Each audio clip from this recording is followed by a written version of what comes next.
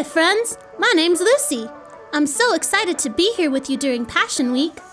What's Passion Week? The word passion in Latin means to endure suffering.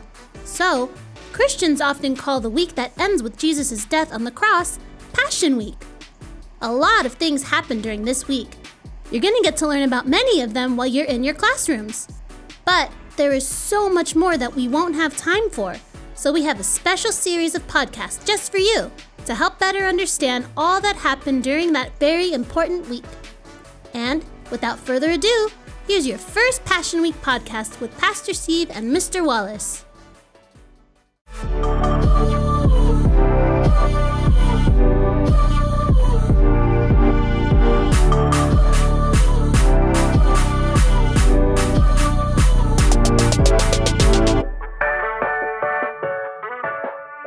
Well, thank you, Lucy. We've got a lot of great things that we're going to talk about this week.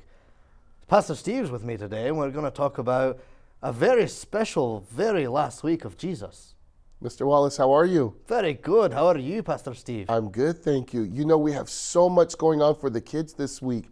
Outside, we're going to have petting zoos, puppet shows, worship, crafts, bounce houses, activities, all kinds of fun stuff for the kids. Did you know that, Mr. Wallace? I did. I have one question, though. Yes, sir. Will there be sheep? There might be. I hear that you're an excellent shepherd. Well, excellent is a little bit of an understatement, but yeah.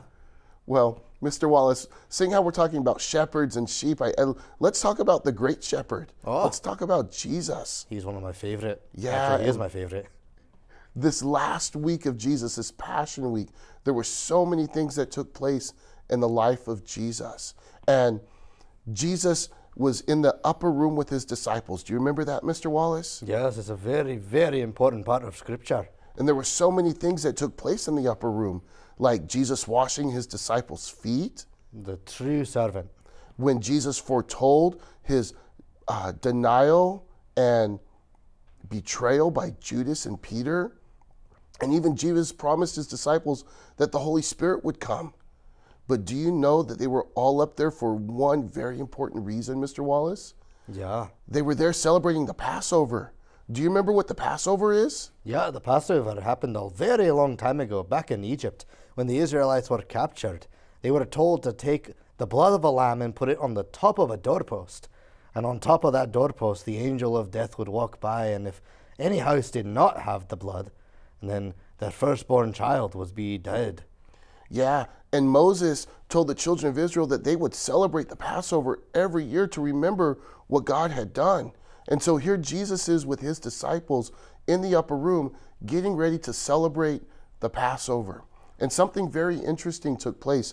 Let me read Luke chapter 22, verse 7. It says, "Then the day of unleavened bread came when the Passover lamb must be killed."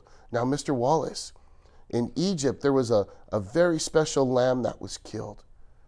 This week, Jesus is that lamb, and he's getting ready to give his life for you and for me. What do you think Jesus must have been feeling and going through when he knew his time was coming? Well, we know for sure that he was very nervous and he was very almost afraid of what was going to happen. But he put his faith and his trust in his heavenly Father, and he allowed his strength to be made perfect in his humanity. Yeah, and we see later on where Jesus says, "Not my will, but yours." And so he submitted to the will of his Father. And so while he was in the upper room, something very special took place, something we call communion nowadays, right? Yeah. And so in Luke chapter 22, verse 19, he says, "He took the bread, gave thanks and broke it, and gave it to them, saying, 'This is my body which was given for you. Do this in remembrance of me.'" And in verse 20 it says, "Likewise he also took the cup after supper, saying, 'This cup is the new covenant in my blood, which is shed for you.'" Mr. Wallace, can you kind of explain what this means? Yes, Jesus says that his body is the bread, and that we are to partake of it, and his blood is the wine, and that we are to drink it and share in his suffering. And every time that we do this, we remember what he did for us on the cross, huh, Mr. Wallace? Yes, absolutely. I'm so thankful for what Jesus did for me And for you, aren't you? Oh, so very much. And boys and girls, are you thankful for all that Jesus did for you on the cross? I know you are too. Well, we'll be back later with some more stuff about Passion Week to share with you. God bless you guys.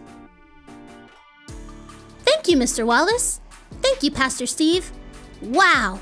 Now I understand why we sometimes call Jesus the Lamb of God, because he was the sacrifice for our sins. I think communion will mean something more to me from now on. Well, that's all for now. Keep an eye out for our next podcast. But before that, be sure to come to church tomorrow and enjoy some special activities just for you. There will be a petting zoo, a bounce house, food, and more. Plus, some of my friends and I will be there in person for a very special show at 5 o'clock. We'll be outside underneath the tent. I hope to see you there. Bye, friends!